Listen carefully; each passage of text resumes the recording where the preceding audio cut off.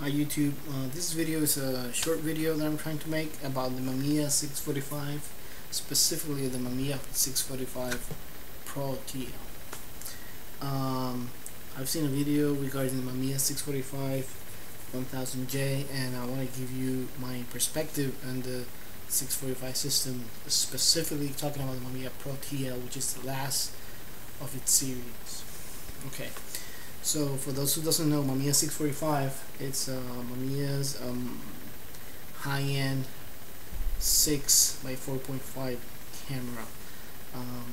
This last version, it's an improvement over the Mamiya Super and Mamiya Pro, in the sense they have a through the lens metering that only works with some METs.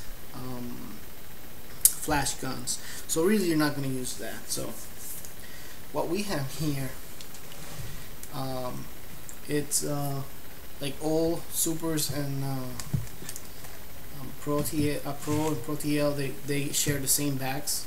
So they have removable backs. If you have seen a Mamiya 1000S or a Mamiya Yay, be mindful that these backs, it's not a magazine that we can take it out.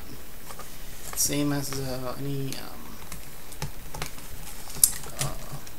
camera, they can be taken out very easy. And the thing is with this system, let me put this back on, is that it's a very versatile system, and the fact that they share the same backs as the Super and the Pro is an advantage. One thing is the prism finders. This is the difference with the older style, is that this is this finder, it's coupled, which means that if you move the aperture and you move the shutter speed, which is conveniently placed here instead of on this side with the previous versions of it, it will be adjusted up and down, and it will give you an aperture reading. So it's very accurate. It has a spot, an average spot, and an automatic spot or average meter. It has exposure compensation on top, which means that you can give it +3 and -3, so that's very good if you like the EVs and you can't control it. This camera will also use all the lenses of the 645 line since they started. That's something great. If you have an older Mamiya, you can buy the body and you'll be good to go. This camera originally has a 1/60th of a second maximum sync speed. So what that means is that at 1/60th of a second, that's then you will not be able to expose the whole flash using flash photography, lighting the whole frame. That's when this came through. If you see, these lenses have notches and it has a shutter. This is a Mamiya 150mm lens, leaf shutter lens. That means that there's a shutter right here, I think it is, that will fire, and this shutter will sync at speeds up to 1/500th of a second. Sorry about that, from 1/30th of a second. But you have to, if you get one of these, you have to make sure that you get a power drive version 1, which means that it has this cable here, so you can shoot it and use the shutter at the same time. If not, you will have to trip the shutter manually with a trigger, which is not very useful. But still, you can still use it. Even if you don't have these, you can still use it as a regular lens.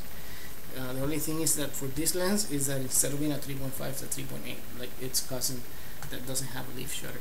But that's how you mimic the whole equivalency like a Bronica SQA, even though it's a 6x6 and a 6.5. Something cool that I found is like this camera, you can find this back, which is kind of crazy. Believe it or not, this is a 35mm back, and it's not the most useful thing to have, but it's kind of fun to have. If you have like I have a lot of older film around, 35mm, I don't shoot that much, and I like to have my Mamiya, and if I'm just wasting shots, I do it with the 135 instead of 120. Like I said, this is a camera system, and what that means is like you can remove. Let me show you. Sorry, remove the finder, remove the split screen, and put whatever I have. I have two of them. You can make this camera as small as I'm gonna make it. This is kind of expensive. One of the most expensive, I think, items is this one. It's the weight level finder for this camera. And the way really to use it, it's like you disconnect this. Let me show you how small this camera will be. You take out the finder, and this is the power cable, what they call it. And you put this right. So it's good. And then if you want to make it smaller even, you can take out the 150.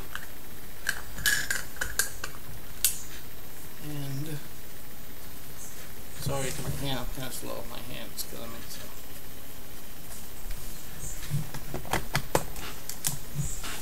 And you have a very, very small camera, and I mean small as you can get. Which is kind of cool because when you don't want to. And other things that are really cool about this camera is that you can put this knob in like 10 positions to start. Beautiful, beautiful camera. Very easy to use, very sharp, and very cheap. The only thing that is kind of expensive is the weight level finder. So, like I'd say, I would highly recommend this camera to anybody. Beautiful camera, they're beautiful shape. I've been saying that, and its shutter speeds from bulb to 1,000 of a second. I don't know if you can see it, but again, this camera does not sync at over 1/160th of a second without the leaf shutter. But these days, if you don't use flash, that's not a big deal. So, this camera also have the has another part for the finder, but I don't have the screen because I really don't need it. So, like I said, if you want to get these, they're very cheap. Make sure you get the yarn strap with it, and this is the shutter adapter, so you can use a regular cable to trip this camera. The only caveat, like the other person said in the video, is that this camera uses a battery, which is 4 LR batteries. They're very common, so it's not a big deal. You can carry it around. You can get over it. And they're very, very, very cheap, and they're very, very, very high quality cameras.